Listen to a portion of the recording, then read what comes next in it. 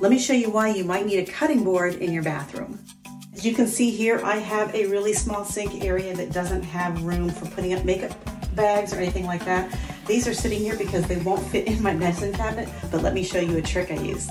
This is my little secret table for makeup.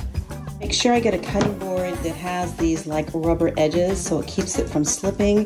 So when I put it up here, it doesn't move anywhere.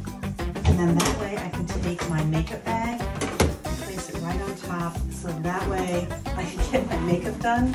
You can see how dirty my cutting board is from all the makeup and stuff that's been on it, but it works.